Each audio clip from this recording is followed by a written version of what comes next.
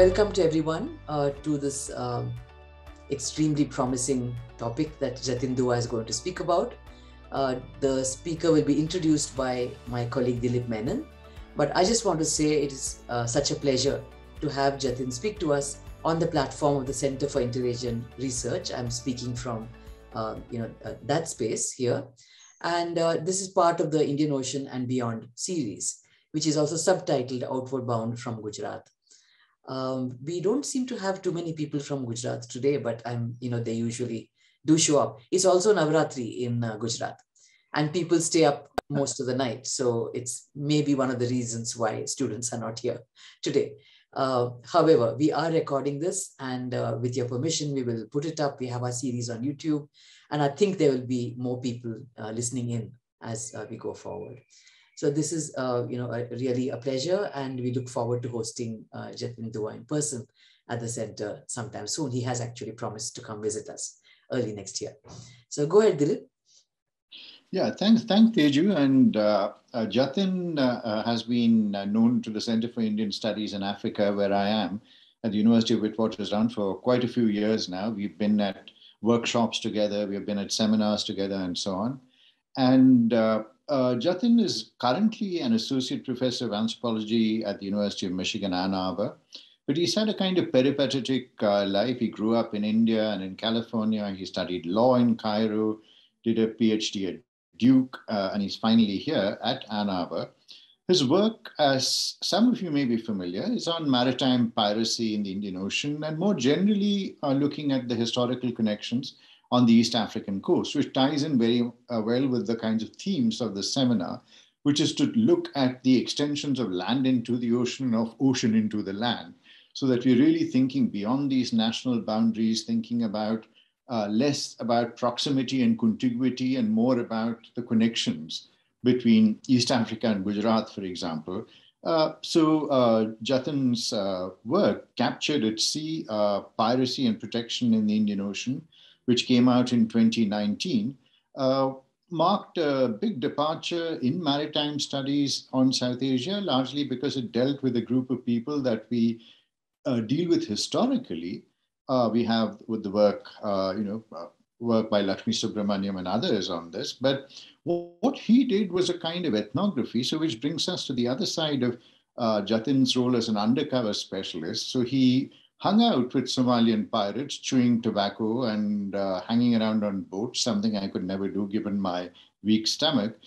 And he also hung out at the other end of the spectrum with Lloyd's Insurance. He worked with Lloyd's Insurance as for a while, as I think as an intern, wasn't it, Jatin?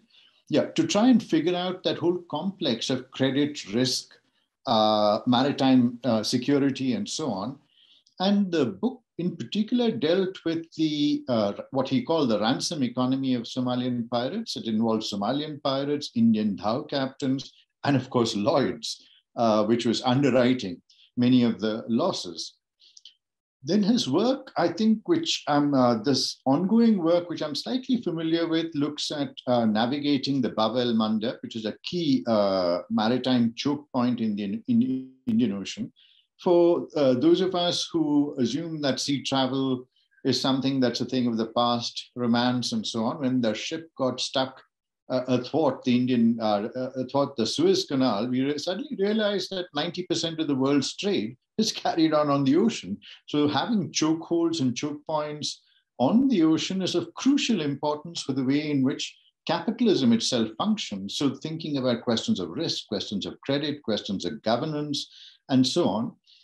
And finally, I think the third theme that he's looking at is something, again, as a departure, given the nature of his original and pioneering work, which looks at African mobility in the Indian Ocean.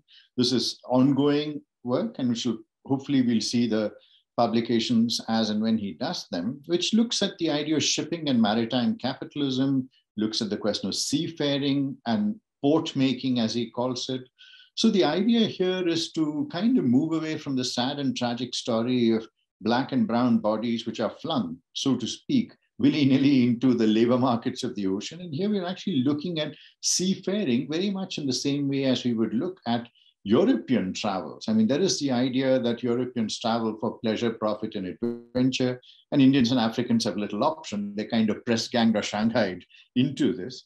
And I think Jatin's work will help us qualify this argument considerably. He won an award, the Jack Goody Award last year, for a wonderful essay, which I think everybody should read. I mean, if they don't have the time to read the book, they should read the article, which will give you a sense of his work. It's called Hijacked, Piracy and Economics of Protection in the Western Indian Ocean. It came out in the Comparative Studies in Society and History.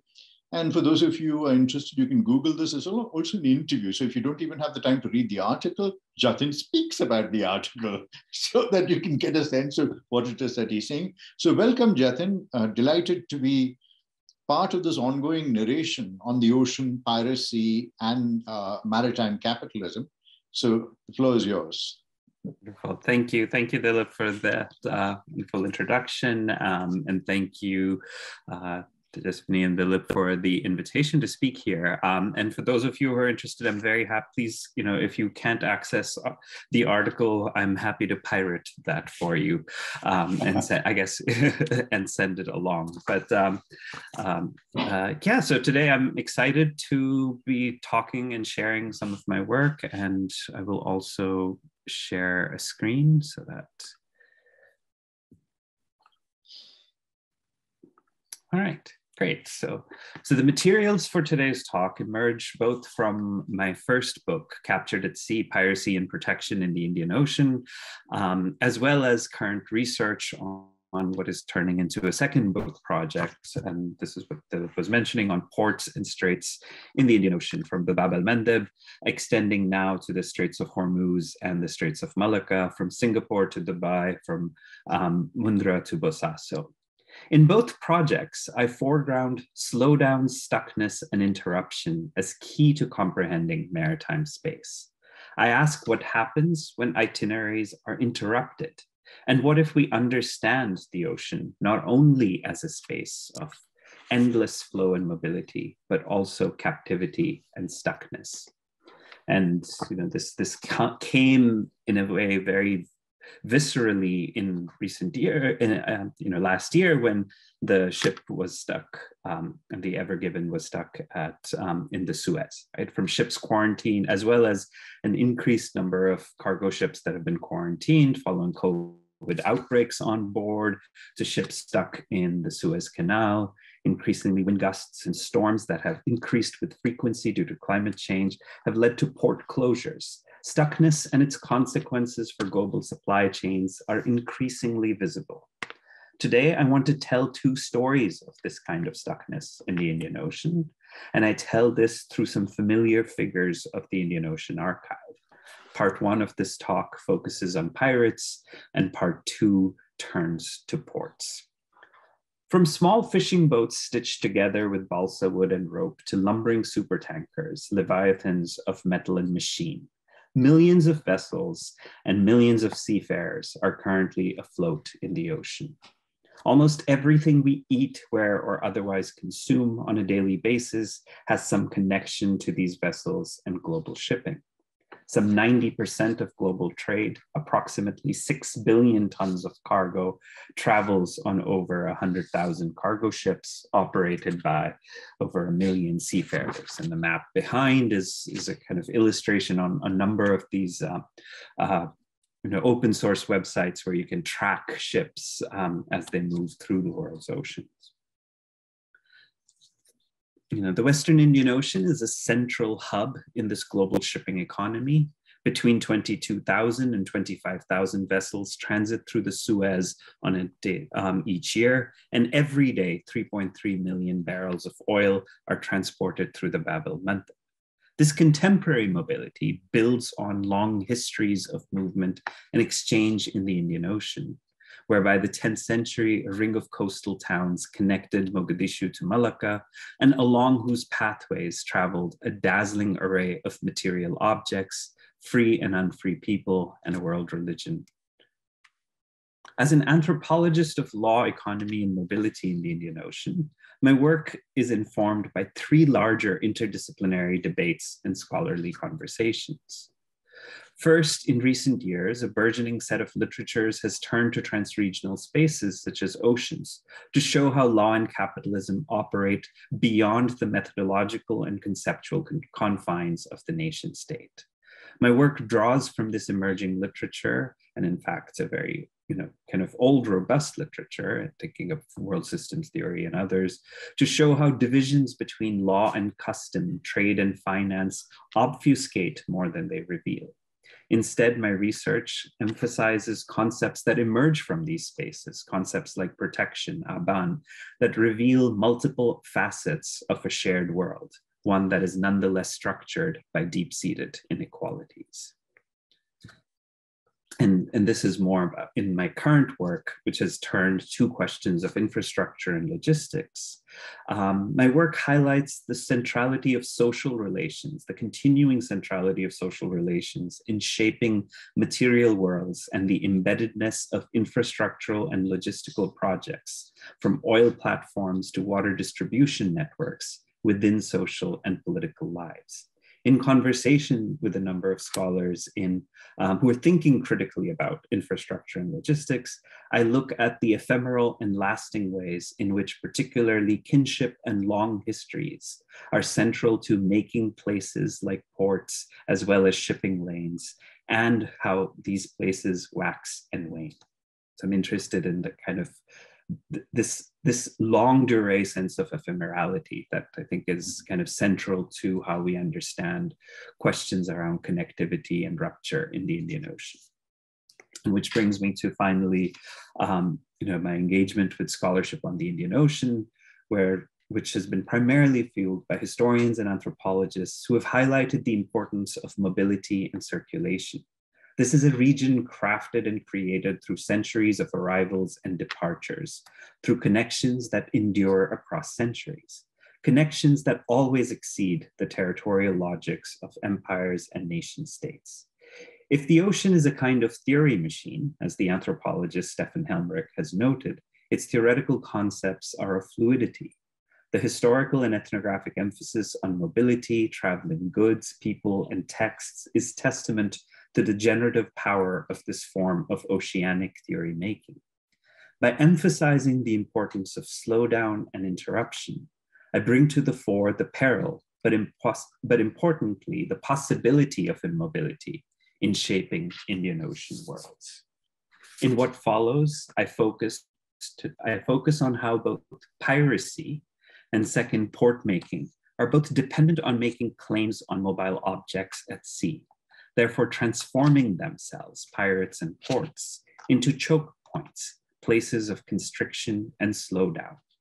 What I wish to emphasize through this comparison is not only to befuddle certain distinctions of legality and illegality of land and sea, to ask perhaps that maybe there's something that ties together pirates and port makers but also to emphasize the contingent and surprising forms of cohabitation that happen when pirate skiffs and dhows encountered each other at sea and when ships dock portside.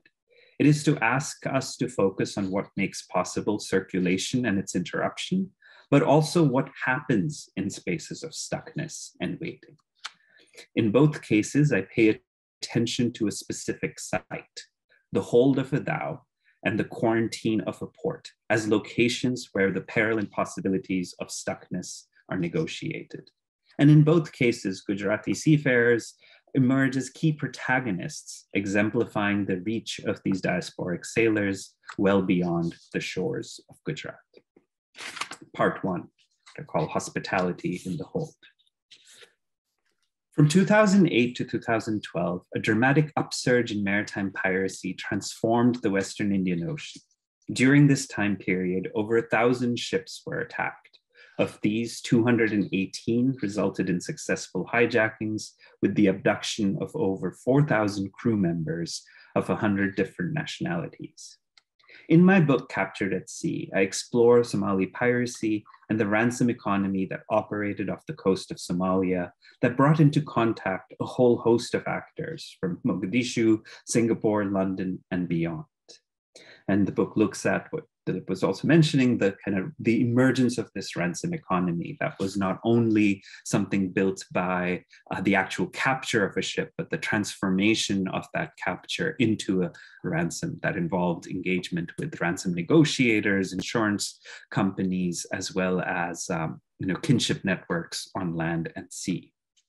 But today, I want to emphasize a particular encounter within this larger ransom economy, as piracy became a floating diaspora that scattered across the Indian Ocean. So we see in this map a kind of expansion outward of pirate attacks, and including ones that were the easternmost attack, which was about 40 nautical miles off the coast of India.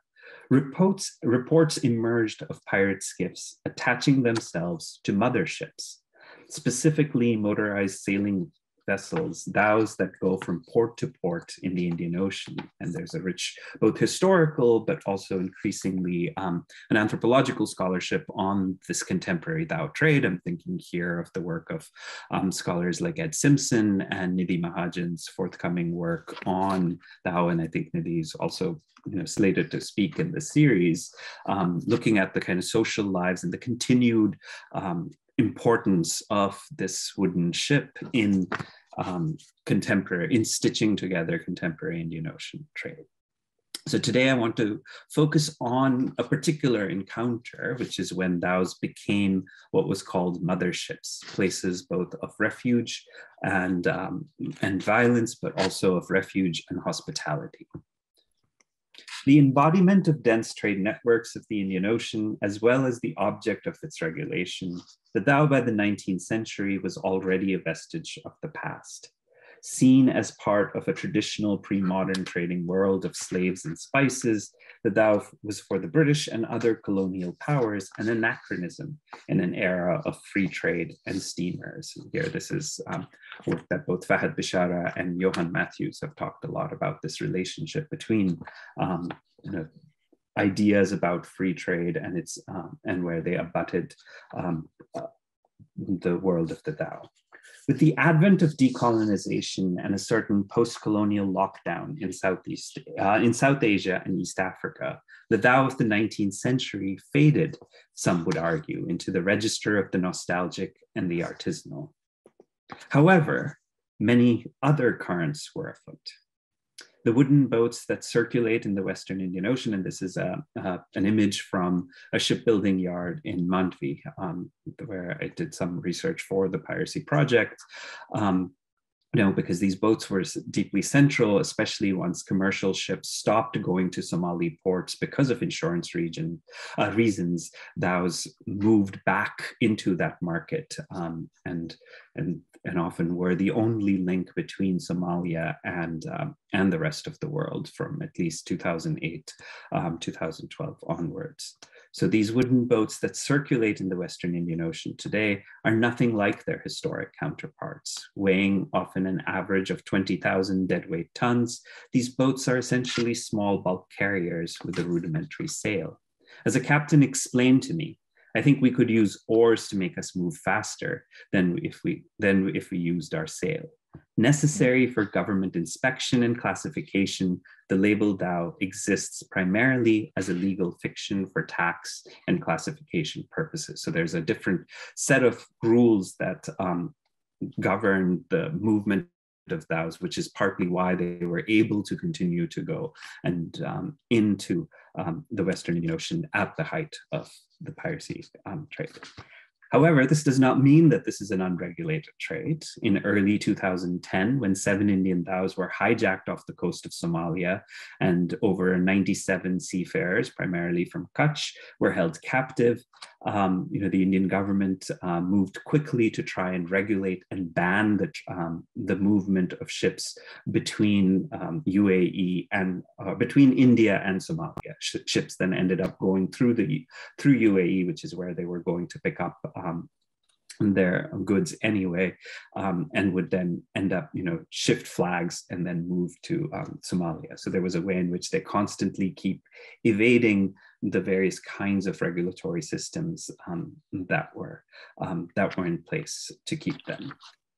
But one of the consequences of this constant act of evasion was that dhows found themselves as unwitting accomplices in the story of Somali piracy.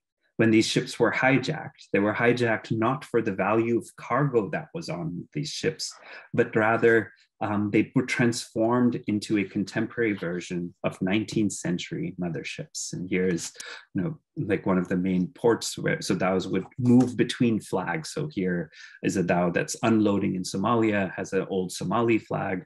So ostensibly, this is a way to evade the kind of regulatory system that I was talking about that banned Indian ships from going into Somali waters. Dhows could say, like many cargo ships also do, is that they are, by being flagged to a different country, that they are essentially, belong to a different place.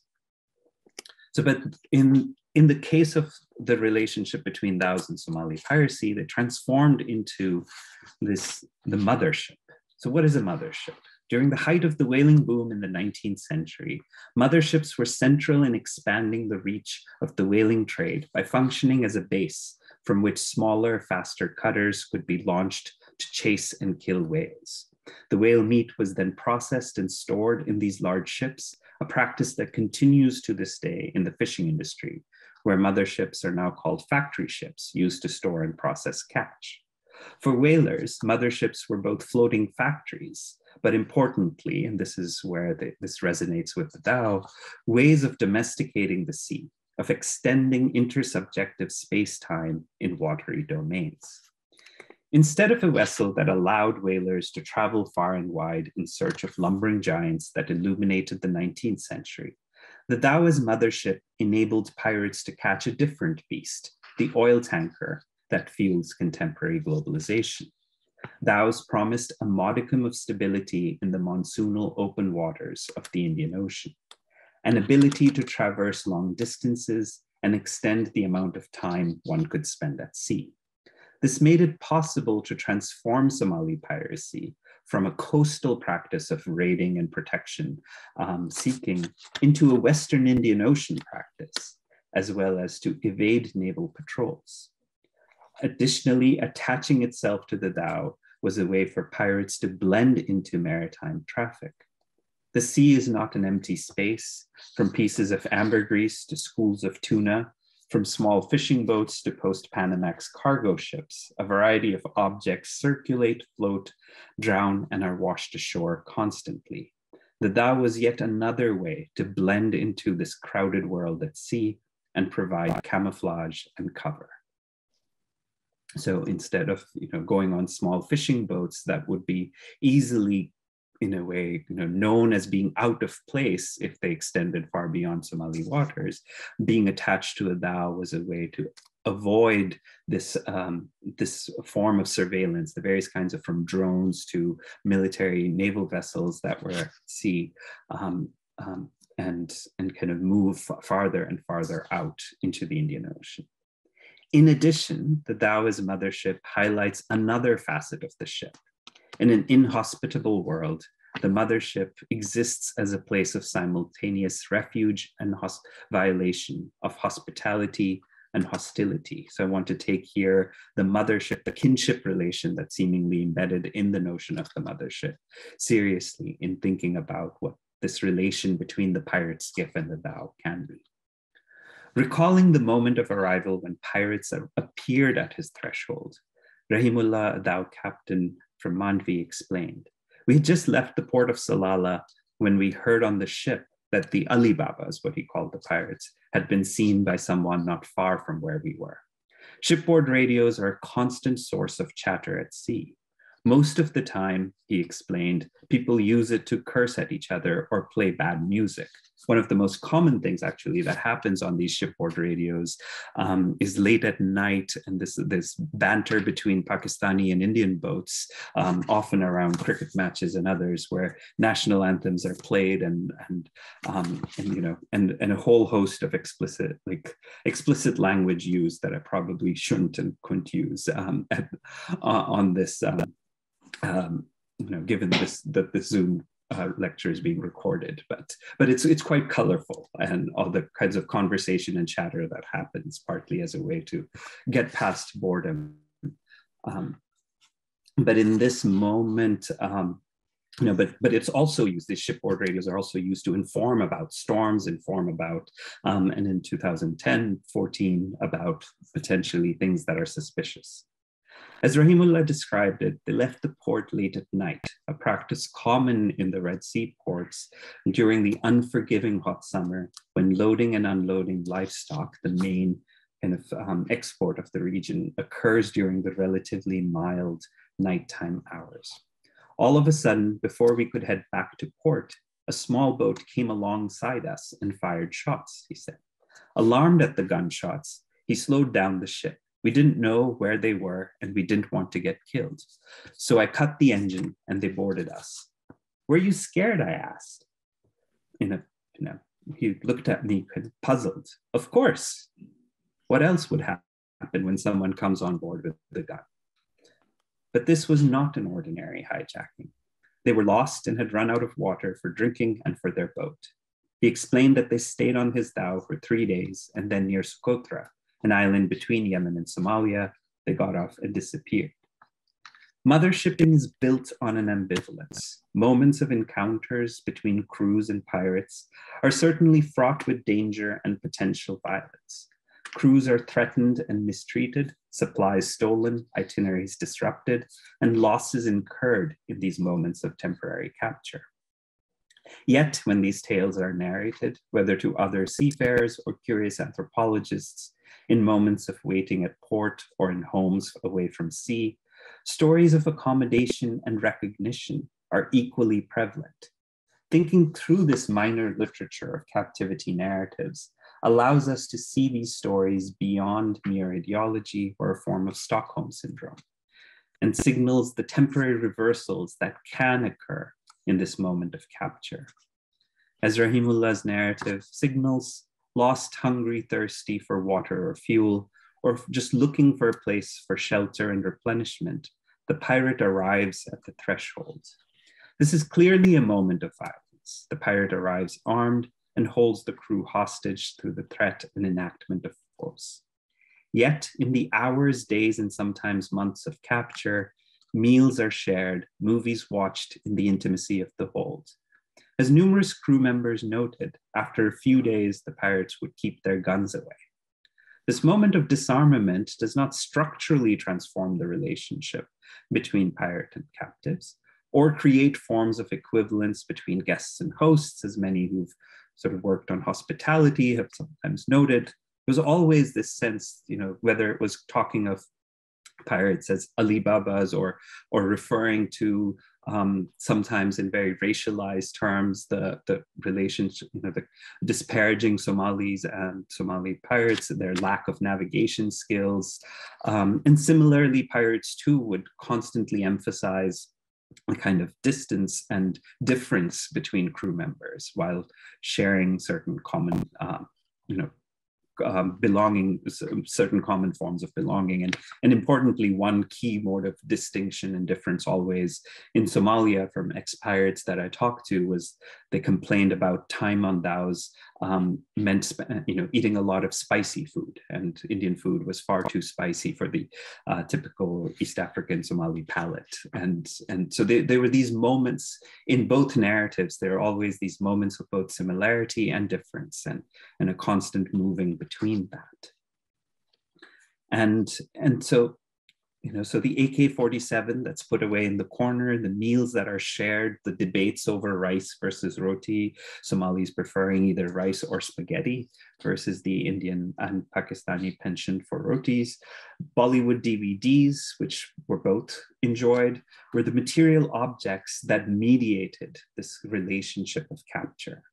Instead of a move from sympathy to disavowal, something one sees in narratives of captivity narratives of those Western crew members who would say, like, I understood why they were doing this, but they're criminal and they should, be punished for that. Or even what the theorist Achille Mbembe calls the conviviality of the ruler and ruled.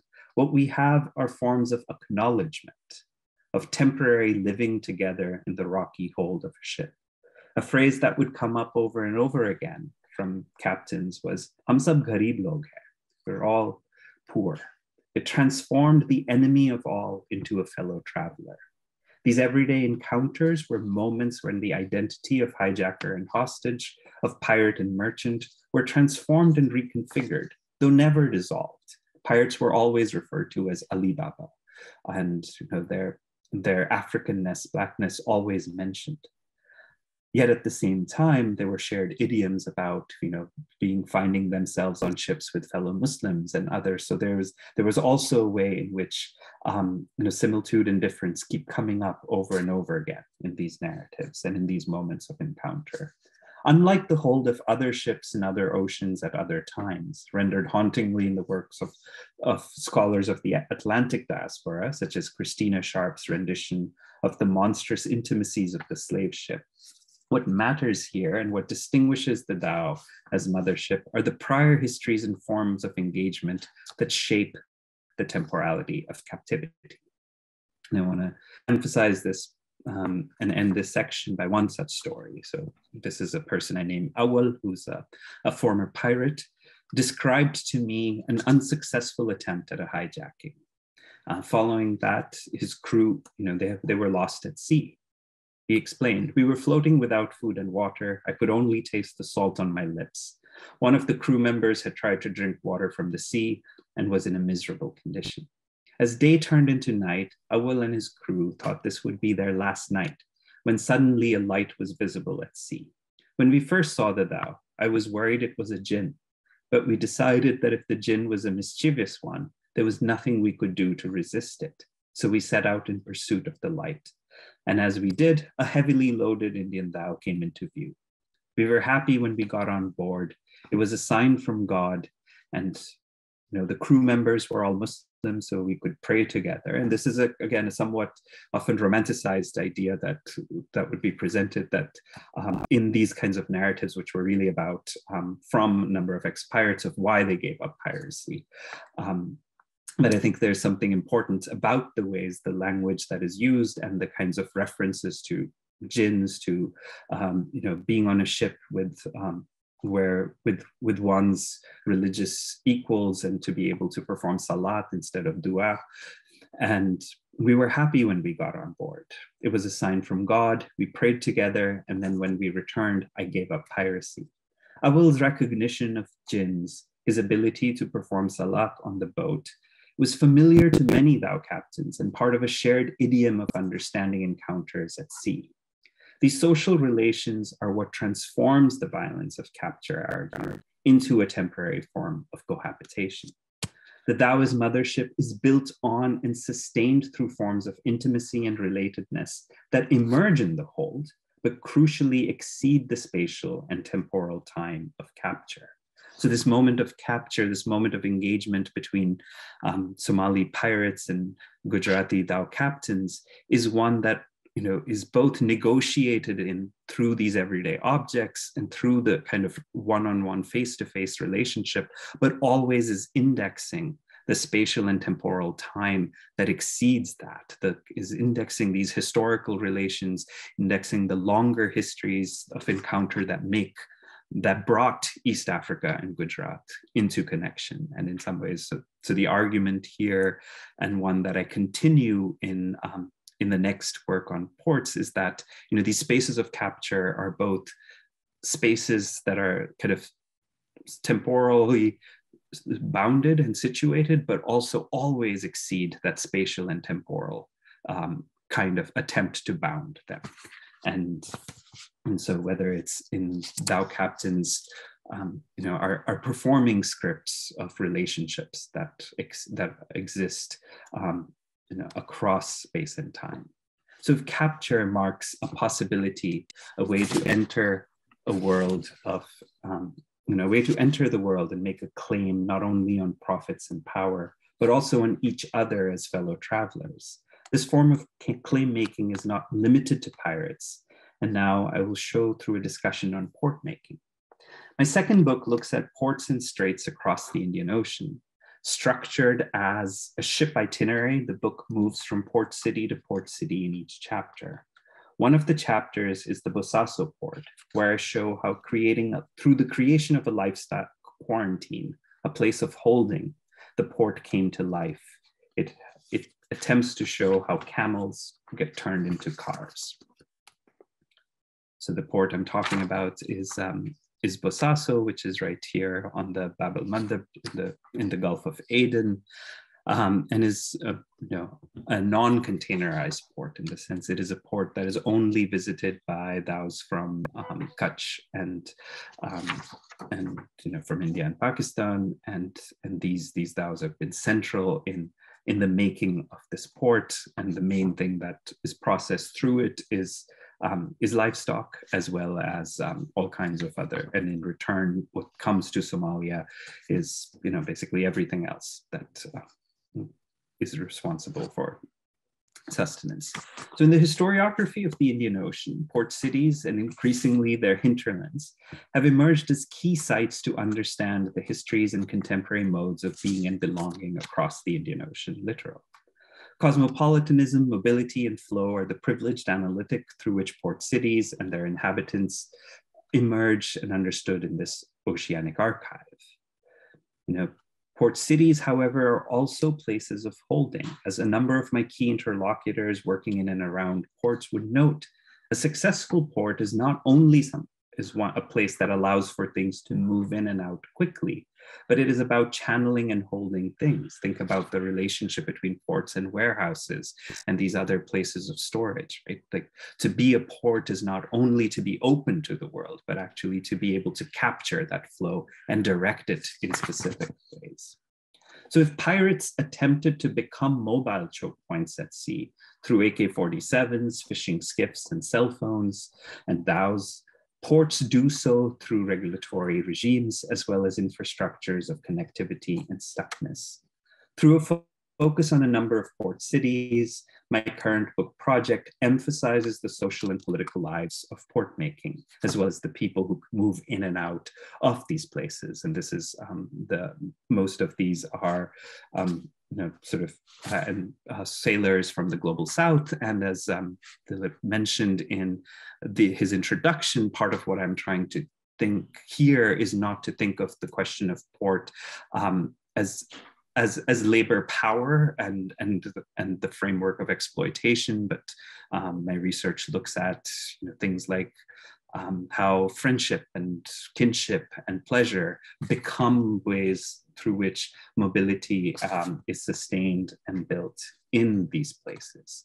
And something that has often been a kind of privileged status exerted to European travelers, or in the pre-modern era to travelers such as Ibn Battuta. So in some ways, part of this project is through thinking about port making is an attempt to think of the contemporary Ibn Battutas that move in and out of Indian Ocean port cities. And through that, to look at a kind of politics that emerges that is dependent not on claims over people or territory through language of citizenship, but through circulation and through circulation, through waiting, through drift. Today, I focus on one such port city in this talk, Bosaso, a seemingly anachronistic locale whose insights, I argue, extend far beyond this maritime space. No container ship calls at Bosaso. The channel is too shallow, and gantry canes and other infrastructures of container port making absent on land. What is important in Bosaso is livestock. And on my last trip in 2019, the relative calm of the port was briefly interrupted during Hajj. Dalmar, a livestock trader and my guide for the port, had been incredibly busy in the weeks leading up to the Hajj, given a sharp spike in the demand for goats and other animals in Saudi Arabia and elsewhere in the Gulf during the Muslim festival of Eid al-Adha. In 2019, the Hajj was in late summer. Given the intense heat, cargo and livestock was all being loaded and unloaded in the evening, and then ships would sail out at dusk. Every day, a procession of assorted livestock would make their way in the evening hours. They would be loaded and then move on to places across the Gulf.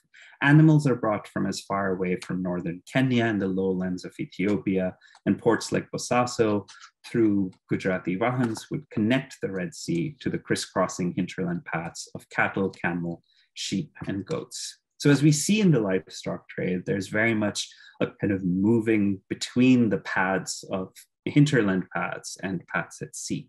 Right, there's animals, these goats end up on these boats, and part of what I'm in this port I'm trying to understand again is the way that these paths are not maybe epistemologically and conceptually as different as we imagine them to be. That path making at sea and path making on land perhaps, you know, share certain forms. And as one stands at the Bosaso port, watching these dhows glide in and out, it is tempting to imagine this livestock trade as a timeless vestige of an Indian Ocean past.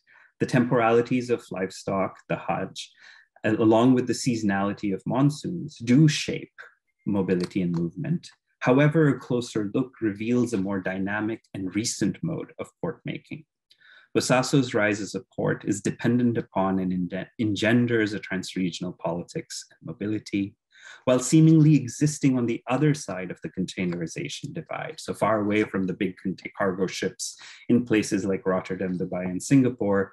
Bosaso is nonetheless dependent on these well-known port cities for a form of intermodalism. Through a form of intermodalism, which is namely the notion, and this is where quarantines and livestock pens become really central, because what Bosaso does and did successfully was able to, through the creation of an export license and a medical clearance certificate, allow for the trade between Somalia and the rest of the world. So dhows come in and would not go to Somalia because there was nothing to take back. So when they were able to export livestock successfully, this is what allowed for this movement back and forth to happen, right? It wasn't necessarily some kind of older Indian Ocean moment, but simply the fact that Bosaso had a quarantine that would give it an export stamp that created this port. And so the establishment of these quarantines, which were backed by and even run at times by Saudis and Emiratis in the 1990s, meant that regularized the flow of livestock, because prior to this, all livestock from Somalia in the 1990s first traveled to the port of Aden, where it would be processed and re-exported to more lucrative markets in Saudi Arabia and UAE. For traders like Dalmar, this meant fewer profits. As he explained, if we sold a goat to a Yemeni merchant for $80, they could then sell it on for 160 because they had the certificate to send to Saudi Arabia. So the minute they possessed the certificate, not only were traders able to make money, but also Gujarati dhows came to Bosaso, bringing with them a whole host of goods, including cars. And these are, these are some of the dhow captains that I worked with, and these are some of the many goods that come in, including cars, trucks, and camels, which, as Delmar said, we were able to turn camels and goats into cars through this livestock license. Bosaso's story of port making was tied to its ability to channel this movement of livestock to the two holds and quarantines and reinvest these newfound profits into shipping other cargo. If the stuckness of piracy was dependent on coercive modes of capture, here it was licenses and regulatory mechanisms that channeled cargo to holds and warehouses. This is importantly not an alternative trade network, but one that is directly connected to geopolitical and geoeconomic shifts, such as sanctions and the logic of containers and global logistics.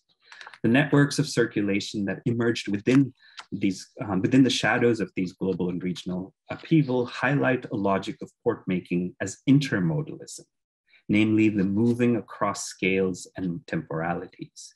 This is not limited to Bosaso and is in fact a key feature of successful port making across ports old and new.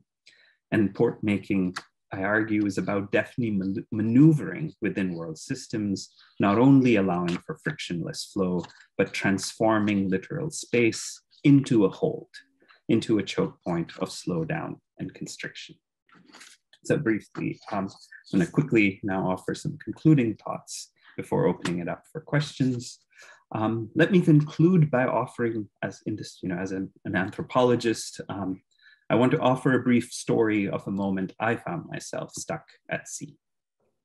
We've lost our berth, so we're going to be idling for a bit. From the bridge, I could see the bright lights of the Jebel Ali oil refinery and the hazy outlines of the Dubai skyline. I had gone up to the bridge to watch the, at times, uneasy encounter between the captain and pilot as they brought the ship into port. However, today there was no captain or pilot on the bridge, and the second mate was in a t-shirt and shorts as opposed to full uniform that is the norm for coming into port. He explained there was port congestion and we might be delayed for up to 48 hours.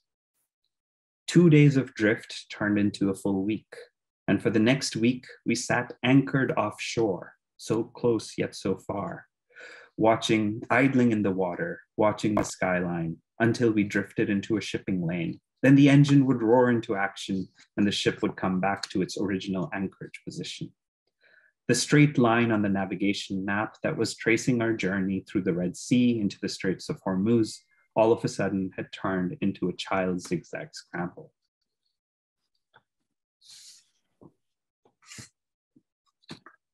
After a week, I was awakened by the sounds of land, the alarm of cranes, the thud of containers as they're loaded onto the ship. Trucks backing up constitute the sensory soundscape of container ports. Our berth had opened up in the middle of the night, and after a week of idling, of drifting, as it's called in shipping terms, our ship was portside in Jebel Ali. As I walked up to the deserted bridge, the small crew on the ship was busy with all the tasks that are required for loading and unloading a cargo ship. The familiar sight of cranes and containers stacked in neat rows, with trucks moving between them, greeted me for one last time on my journey on a cargo ship from Malta to Dubai. Making my way to the ship's office, I said my goodbyes. We posed for photos that were hastily sent to the group WhatsApp and disembarked from this lumbering Leviathan that had brought me from the Mediterranean to the Arabian Sea. 2 Indian ship welders had signed off from the ship, and the 3 of us ended up in an air-conditioned minivan, taking seafarers to the immigration office at port. The officer at passport control looked a little surprised at my US passport, somewhat out of place in a stack of Romanian, Filipino, and Indian passports. As we drove out to the exit, a procession of trucks loaded with containers, all driven by Sikhs from Punjab, exited alongside us. Many of these trucks were heading from Jebel Ali to Sharjah, where they would be unloaded and their contents loaded back onto dhows as they make their ways to port in Iran or across the sea to ports that dot the coasts of Kenya, Tanzania, Somalia, and Mozambique. And so on, the cycle continues. Navigating choke points is seldom straightforward. Even big ships find themselves drifting outside ports for a week, waiting for permission to enter. Working across this world of pirates and port makers, I've sought to emphasize the often surprising kinds of things that can happen in times and spaces of waiting. In the hold of a dhow, pirates and their captives find themselves engaging in forms of hospitality and relationality that exceed the time and space of the ship. We discover the newness of seemingly old ports such as Bosaso that sprung to life through livestock and livestock licenses, in particularly that transformed camels into cars. Stuckness reveals a logic of circulation that is contingent, dense, and looping. If the logic of the border is Boolean, open versus closed, captive versus free, right? Borders are those that we either abolish or we regulate. The logic of the choke point, of the kinds of circulation that I'm interested in, is of idling, waiting, and drifting. Focusing on pirates and ports thus opens us up to possibilities that emerge from constriction and slowdown. They emphasize the contingent and the surprising as they undo forms of conceptual and temporal domaining, providing a corrective to land-based writing that dominates the study of political authority.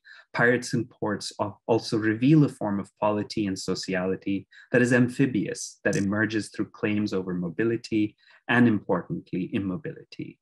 They remind us of the unequal nature of this mobility, however, also of the possibilities that always perhaps inhere in the ability to move.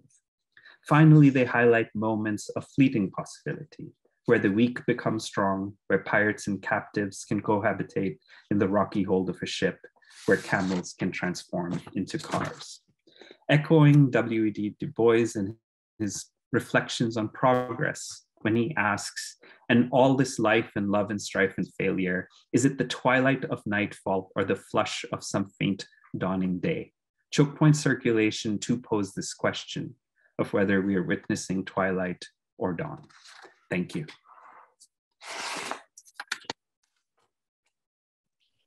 Thank you. Thank you, Jatin. As usual, an extremely textured talk. And I think, I'll just bring up 3 or 4 points that you've raised before we open up. I thought what was fascinating about the talk was that we tend to be beguiled by the ocean. You think in terms of fluidity, circulation, and so on. And what you do is to alert us to the fact that we have to think with a more complex notion of temporality, so that stuckness, as you put it, and waiting are part of this longer temporality of movement. So there is fluidity and circulation. There is also stuckness and waiting, and these are actually part of what constitutes the economy of the sea. That these are not, so the stuckness and waiting are not really disruptions, but they're actually inherent in the rhythm. I thought that was wonderful. The second thing that you point to, which is crucial, is also the kind of layering of temporalities in the ocean. So, if you think about Laleh Khalili's work, you have, our idea of the ocean is that of these massive container ships that are carrying stuff from butter to cars across the ocean and so on. But what you look at is also this persistence of the dhow trade, and how the dhow trade adapts, so that the pirates commandeer these ships. The dhows are used for transporting goats and so on. So there's a kind of economy that goes on, which is not outside of capitalism, perhaps, but is parallel to the larger maritime capitalism, probably running athwart it, assisting it. One could think about multiple kinds of verbs as well for that. And the third thing that you spoke about was about, where you actually brought in what is increasingly becoming quite central, where we to social theory, which is that we move away from an anthropocentric view of the universe to looking at these relationalities between humans and animals, and where you talk about Busasa and the religious temporality of cultivation. So there's also so at one level, there's a relation between the people who rear the sheep and goat and so on and so forth, which involves, again, intimacy and hospitality and so on along the same lines as you spoke about. But perhaps one could speak a bit more about that as well, because one doesn't rear animals in some kind of purely calculating an instrumental way. There is a relation that comes up, through the works of Radhika Govindarajan and others who've been working on this, as animal intimacies are crucial. But there's also a connection to a religious temporality, which is that of the Hajj, of Eid, and so on, which leads me to the last point, where you said that there's this kind of acknowledgement that happens, and captivity needs to be understood as really not just being confined to the hold, like indenture or slavery, the kinds of histories that you're familiar with, where getting together on the boat, where they say, hum sab gareeb hai, and you brought in the element of class, but there's also hum sab Musalman hai, which I think may be crucial as well in all of this. They pray together. And this signals a longer temporality of the ocean, where you had the Arab seafarers. The sea was a Muslim sea before the Portuguese came in, right? And how far that continues. So, again, a whole range of issues that you've raised here. Perhaps you could go on to questions that may be raised by the audience, and you can pick up on some of the themes that I've addressed or not, as you wish. There's some questions in the chat, which are you able to look at the chat function, Jatin? Yes, yeah. So I do see. Just pick them up and yeah.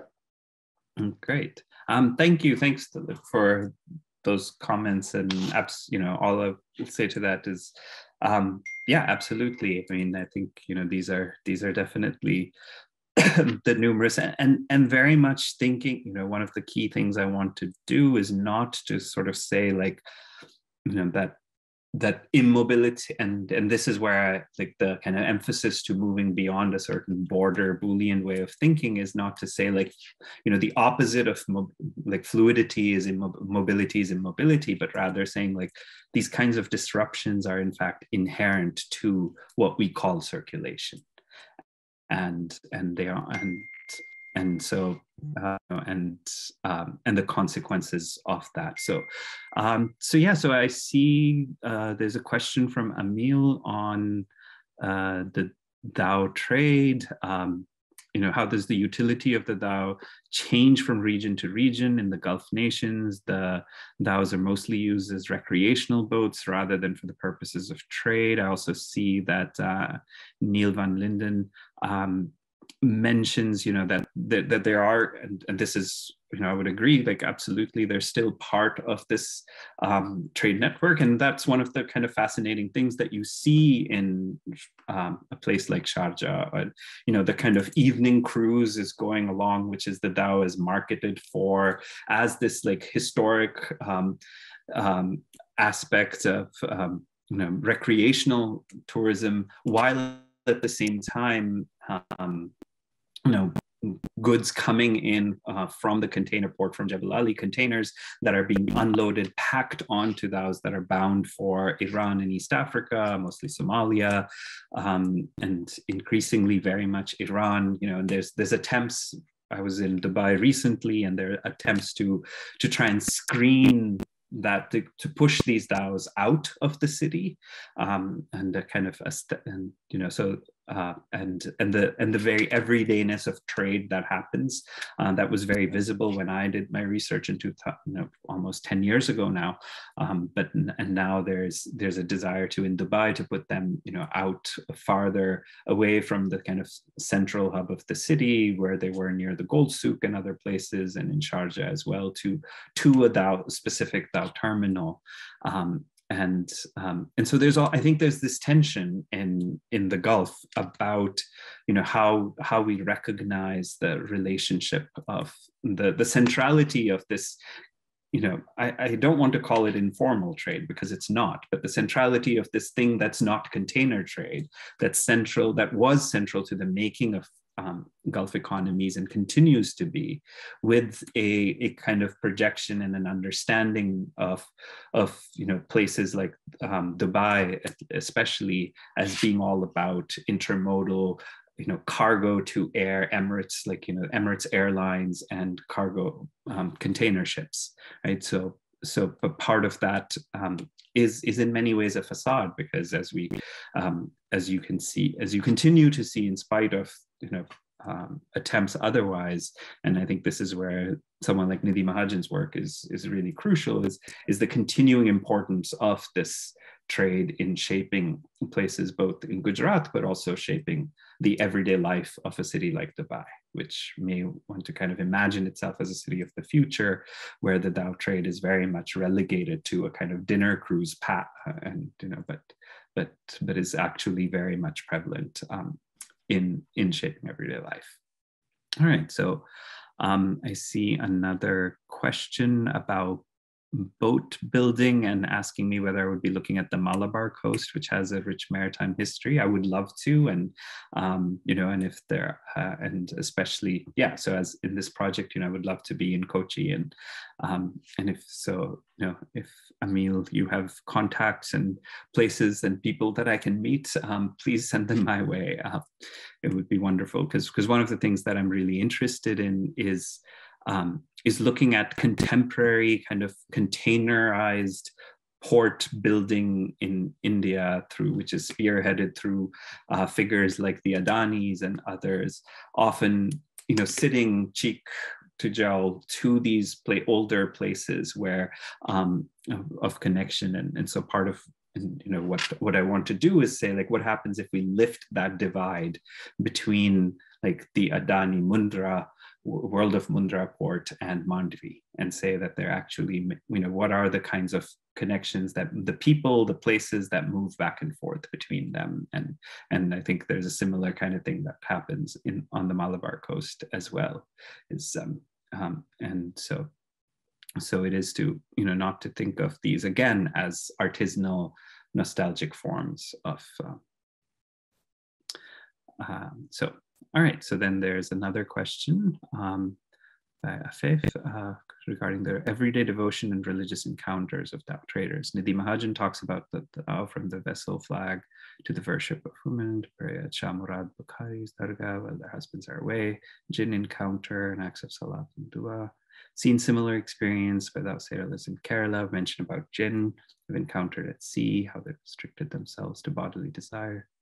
How do you view the imaginations of devotion and piety working among the Tao traders as well as pirates, the ways in which they negotiate the ethicality of piracy and their piety? Thank you for this question. And, this very much is central to one of the things that, Dilip mentioned, right? That part of what is happening is hum sab garib log hain, but also hum sab Musliman hain, hum sab, and that there was a sense, and this was often debated. So when, and so someone would say, oh yeah, the pirates are also Muslim like us. And then there would always be one surly captain be like, but what they do is, haram, right?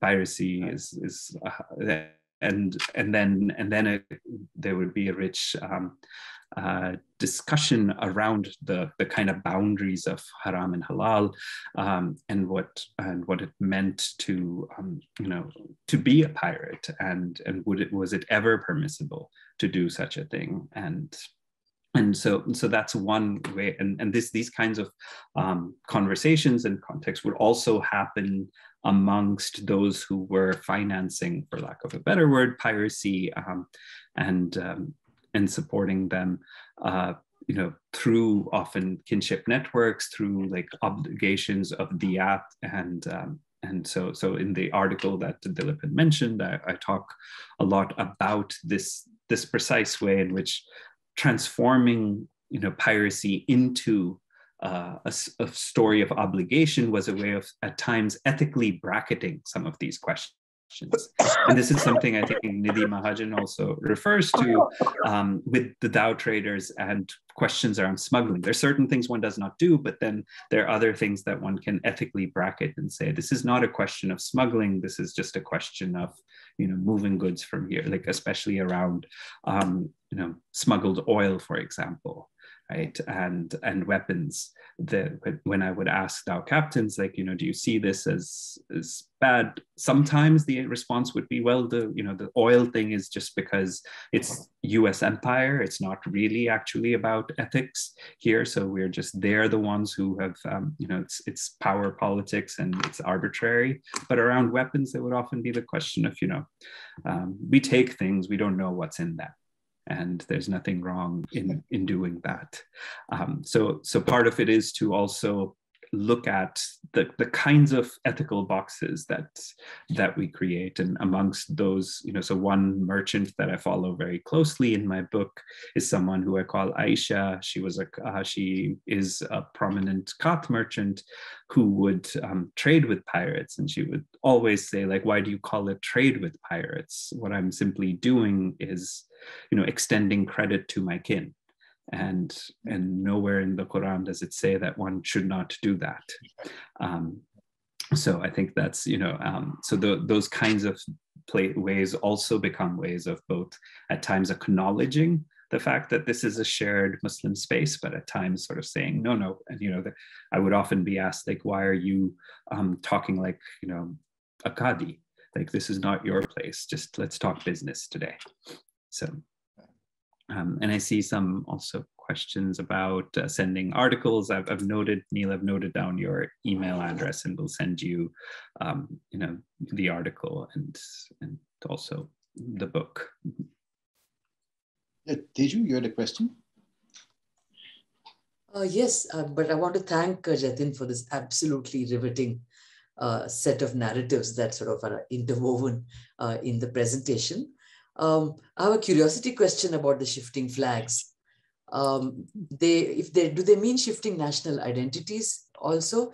Do they have multiple sets of registrations, or it's just a bunch of flags they have that they pull out the right one and put it up when they're moving through certain waters?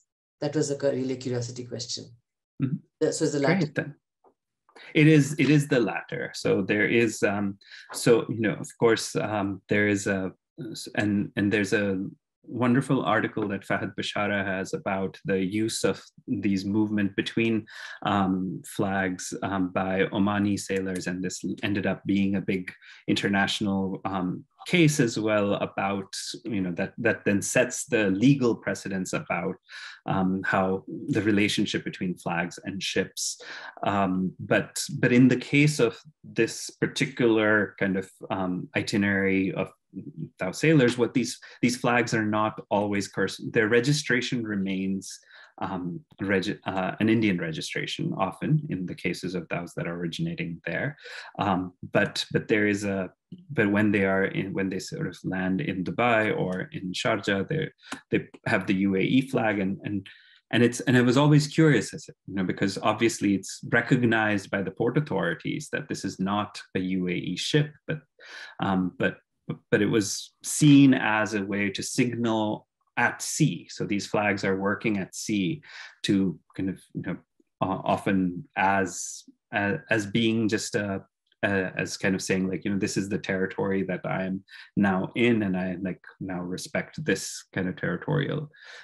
So it's fascinating because there is no legal relationship to these flags, but like all Dhows would have multiple a flag of the various countries that they were going to, and it's often, so it becomes a legal fiction in the sense the port authorities act as if the ship, even though we know from the paperwork it's completely contra to that. Right. So I have another question which probably relates to this one, which is about I was puzzled as to what language the pirates and the people who are boarded are using, the people on the Dhow. Is there some sort of lingua franca that's there, or is it mutually intelligible what people say to one another? That was so that's a really good question. At times, yes, and often it would depend on some of the biographies, so some of the biographies of those who ended up going to sea as pirates. Some of them would, through either speak Urdu, speak Hindi, and a little bit of Gujarati, depending on if they had worked at a port. Others would not, so it was, there isn't necessarily a kind of shared lingua franca that united them, but they were shared reference, certainly. And I think Bollywood movies turned out to be one of those shared reference that were known to those who went out to sea as well as those who stayed on land. Sometimes it would be a kind of mix of, Gujarati, a few Arabic words, and then a lot of gestures. As I asked a boat captain this question once, and he said, when a man has a gun, you can understand him very clearly. So there was also this question of, there was this accommodation, but there was also a relationship always of, the pirate as the one who had the gun. So one last sort of query, which is that you've been speaking just now about haram and halal and how it was perceived, the action of the pirates and so on. And much of what you've talked about today is not so much about the relationship between law and capitalism, which was one of your framing notions, but really about that which is not law, that which cannot be law, and that which is perhaps also not capitalism. So I just wondered why the law and capitalism frame was so crucial to your the larger argument that you were making. Thank you.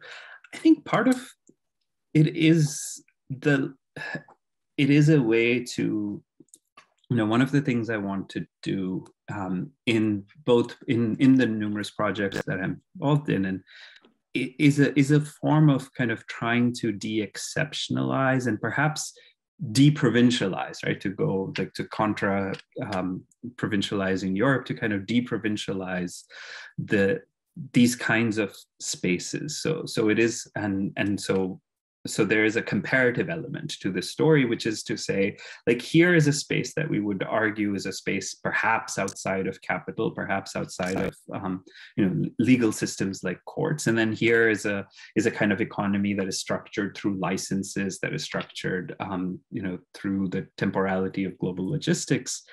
and look at what happens when we realize that they not only share certain kind of constitutive connections, and that they have dependencies. They both kind of, which is a kind of longer argument that many, I'm thinking of, figures like Claude Miossou and others have looked at, of the kind of, whether it's Marxist modes of articulation or others, that things we call pre-capitalist and capitalist always have been in very close relationship to another. So one is a rather perhaps like as one becomes older, perhaps like, is there anything new under, but thinking with figures like Miossou, but also someone like, Jerus Banerjee's work on commercial capitalism is to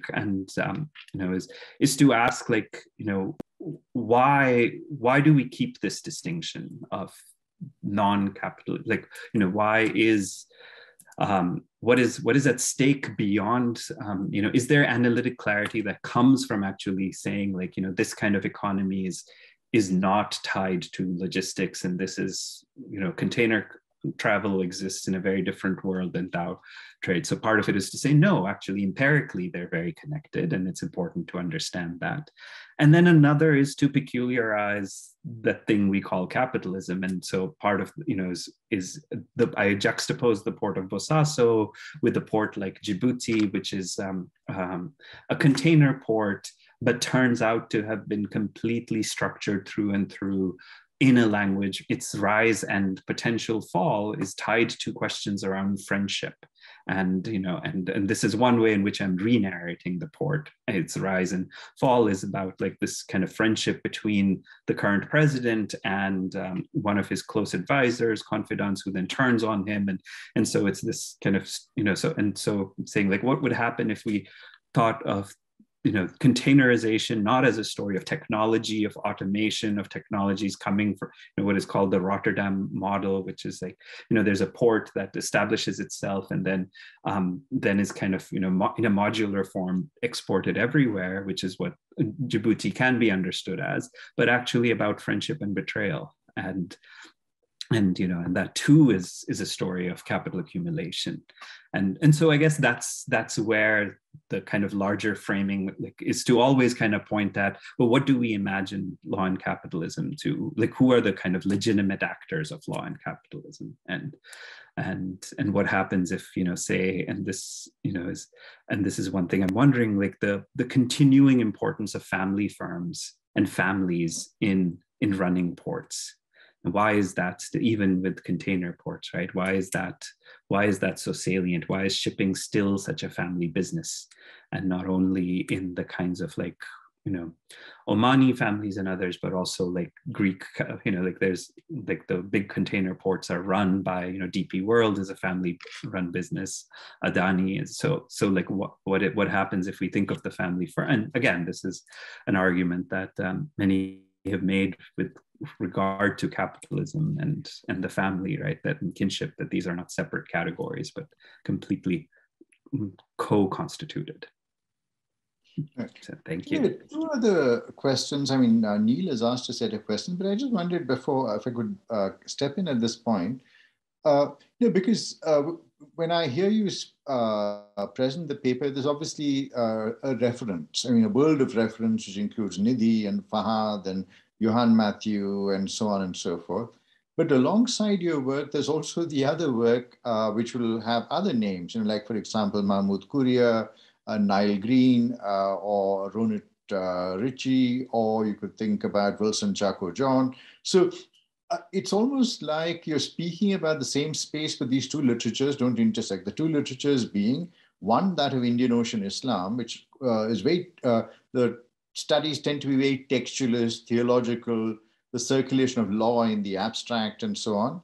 And then you have the kind of work that you do and Nidhi does, which is very detailed ethnographic work, where you actually look at a kind of the practice, so to speak, of Islam, right? I mean, where you find multiple ways of negotiating, Muslims from Gujarat, Muslims from Somalia, Saudi Arabia, and so on. It goes back to the question of the lingua franca that Teju was raising.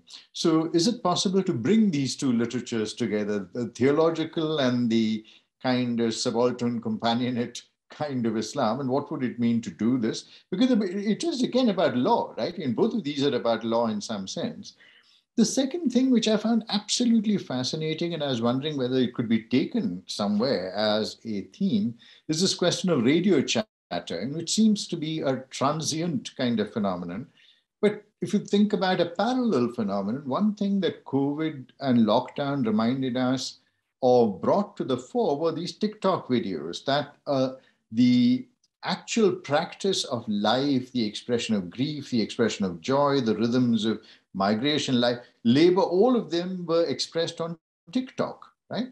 And until in June 2020, because of a misunderstanding between the Indian and Chinese government, then TikTok was banned. But this radio chatter, while it is something that is ephemeral, actually speaks to all of the themes that undergird your work, which is that of friendship, companion, intimacy, etc., these joking relations, the classic stuff of anthropology, joking relations between men, those kinds of stuff. So I wondered how one would bring that in. So those are the two questions that I had, and then probably you could take up Neil's after. Great, thank you, thanks.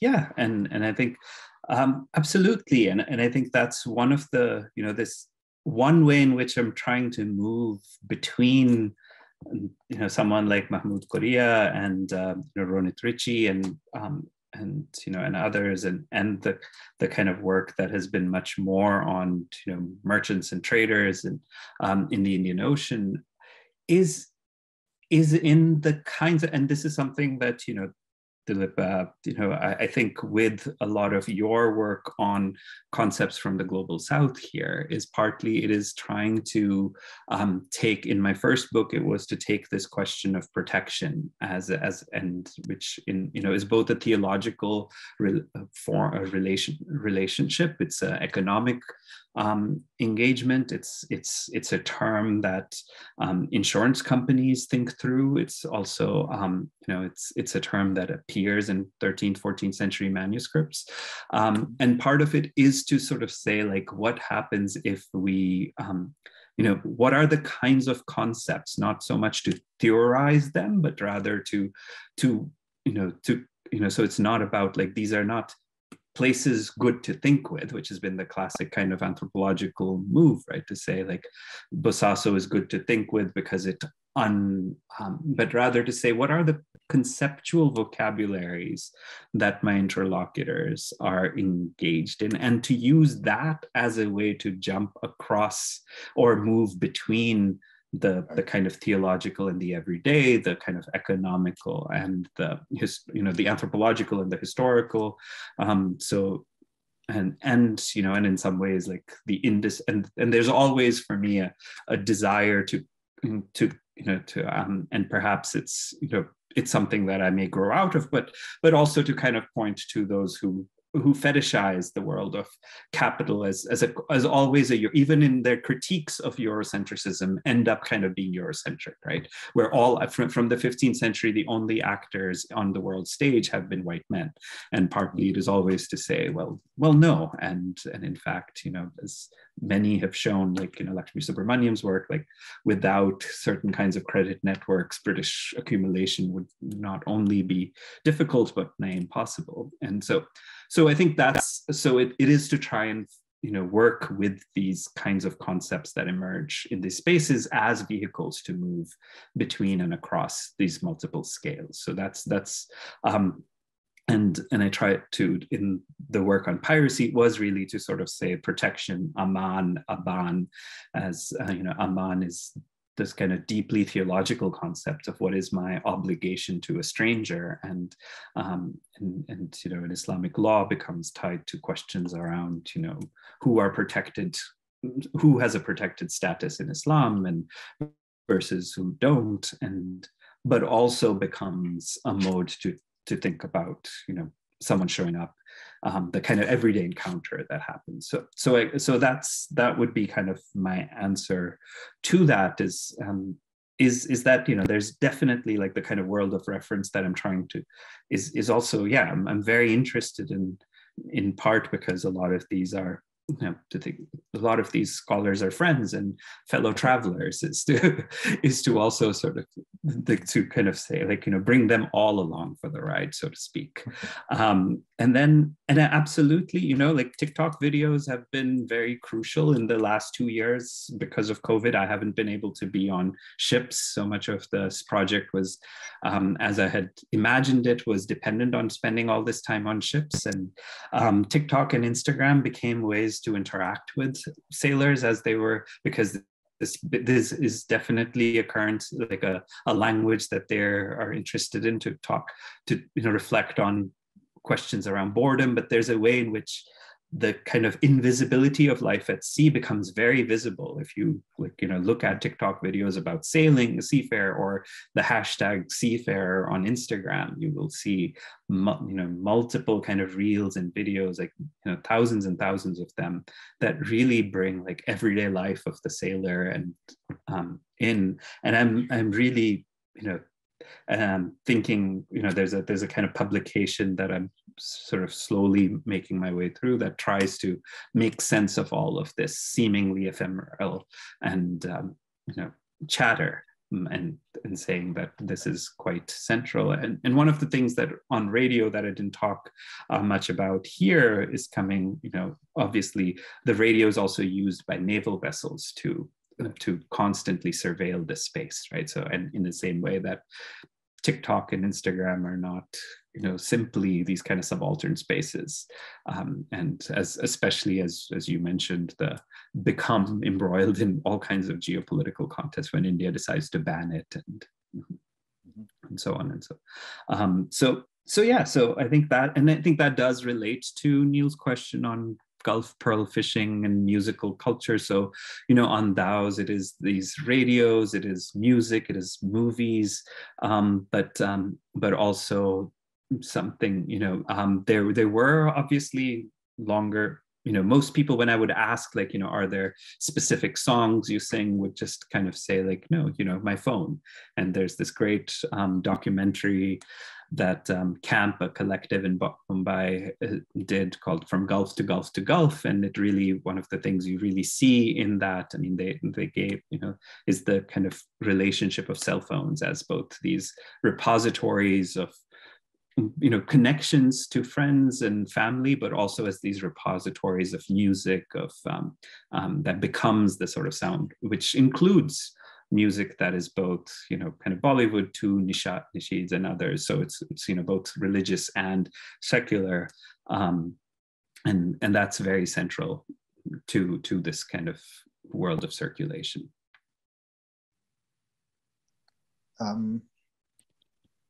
We still have time, right? Teju, how much time do we have for questions? Well, we have about 2 minutes. Oh, 2 minutes. Okay. But that's okay. If anyone has a burning question, we can, of course, continue. I don't suppose any burning question, but actually, I just want to, the thing is that when somebody, one doesn't get to see friends often, and when they appear on screen and their work is just assuming dimensions that one had, probably not foreseen. And one of the things that struck me about this work, about what you were saying, is that, there's this question of life and there's the question of waiting that you speak about, but there's also the other kind of literature which is on death. I mean, the death of, shipbreaking, Alang, Chittagong, and so on. Mm-hmm. So I was wondering how one, is it possible again? I mean, this is again to kind of try and expand your argument, because that's, of course, connected with capitalism in some kind of way, but it's also not connected with capitalism, because you're also talking about spaces that existed prior to the emergence of Western economies, et cetera, et cetera. Shipbuilding and shipbreaking are kind of joined at the hip. So I wondered whether that story, the kind of work that Lindsay Bremner and others are doing on places like Alang and Chittagong, whether that could be brought into the story, and if so, how? Mm-hmm. Great. Yes, one of the fascinating, thinking about flags, oftentimes ships will have a special flag just for when they are going to places like Chittagong, and part of this has to do with, both regulatory things. So, like, if a ship is, say, an EU flagged or Maltese flagship, which is a very common thing because it gives you EU access, but also not as maybe, less taxation than say like being French flagged. So a lot of the ships, the big cargo ships that I work with are, Maltese. But because there's EU kind of environmental regulations and others, so if you want to send your ship for to be broken down in Bangladesh and Pakistan and India, you would have, there's like all kinds of regulations around toxic disposal that so ships avoid that by becoming for their last journey getting flagged in Palau or Mongolia even, and these other like what are very much flags of convenience, places that will just kind of these are countries that use flagging as a way of just revenue collection. But there's something so there's a kind of story of wage, of exploitation, of profit making, but there's also something kind of to me sort of this like processional march, this idea that you have here's your final flag, and a lot of people who are on that ship see that as this like as you go on this journey, this is the last time this ship, the kind of affective bonds that you form with this hulking piece of metal, and so that's one place that I think I really think a lot about where these two come, where the kind of where one could narrate this as a story of hyper exploitation and dead capital, and so, but also as this deeply kind of somber tale of, and then the other mode is, and this is something that I had ambitious plans pre-COVID on doing research on, was built around one moment of recognizing, so like in that Osama bin Laden, when he's captured and killed by the US, is buried at sea. And part of the reason, the justification for that is given by that they didn't want to create a grave that would then create a kind of full circulation around it.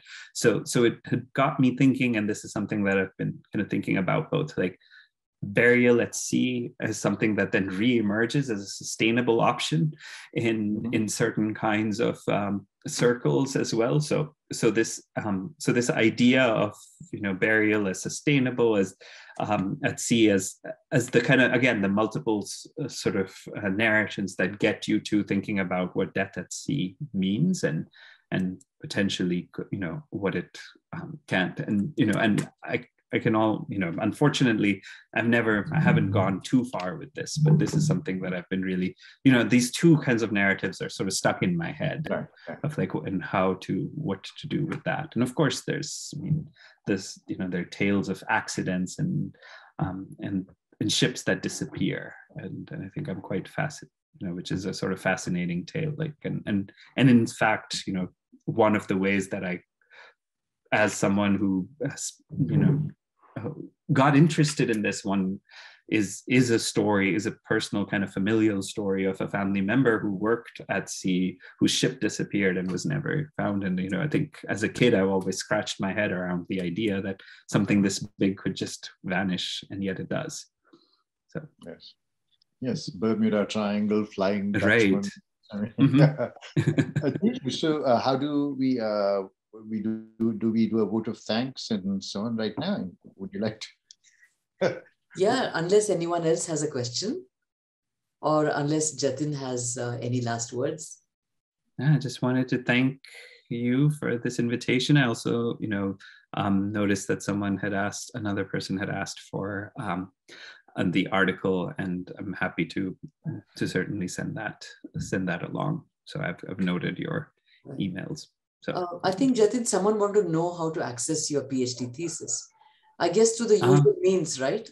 Yeah, through the usual means. So I would, sort of gently nudge them towards the book version of the thesis. As many of us know, there, some of these thoughts were much clearer in that form, the book form, than the PhD form. But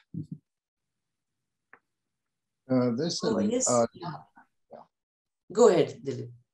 There's a last question here from Neil, which is in addition to, it's kind of an extension of the question that he had asked earlier. Oh, yes. Yeah, so So not, I mean, so a musical tradition before cassette, radio, and phone. Yes, I mean, of course, there are, this is, and here, but I only know of this through some of the secondary literature, through people who've worked on kind of older worlds of the Tao.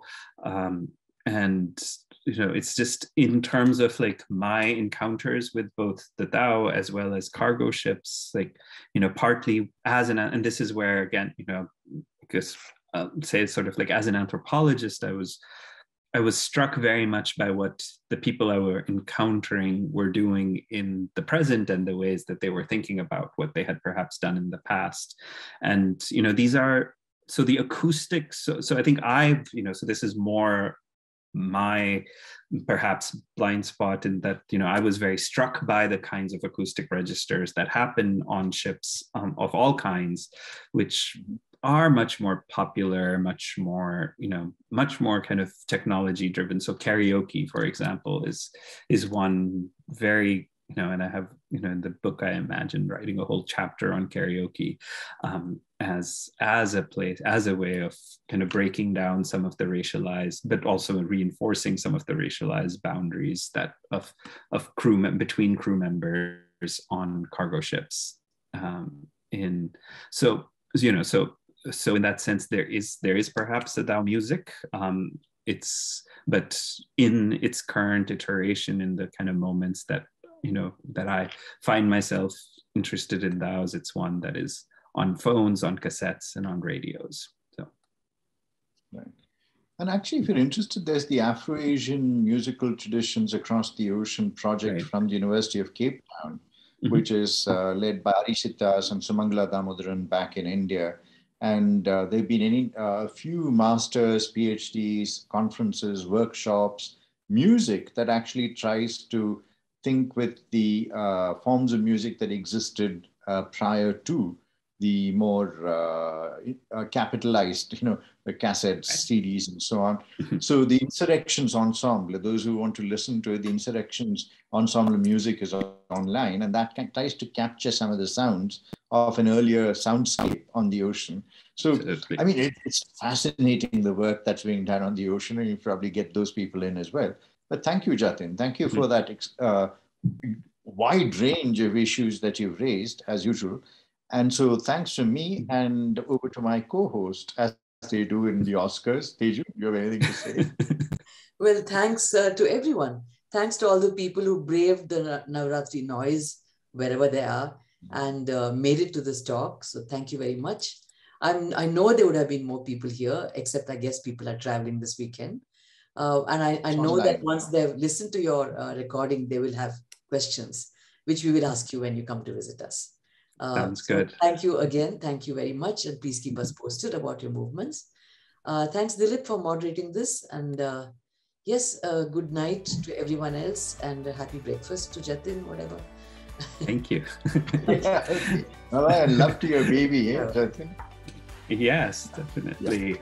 So thank you. Thank you again for inviting me. I really appreciate it and look forward to catching up in person with both of you. Bye-bye. Okay, bye.